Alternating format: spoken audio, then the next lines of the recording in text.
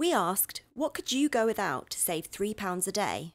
I guess it'd probably be the lunches. That's a £1/4 with cheese. A girlfriend.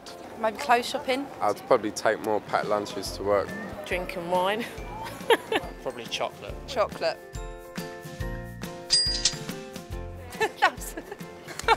That'd be nice. Oh my goodness. £1,000.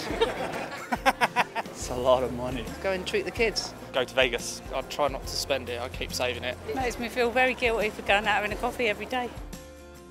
For advice on how to save, ask Ma.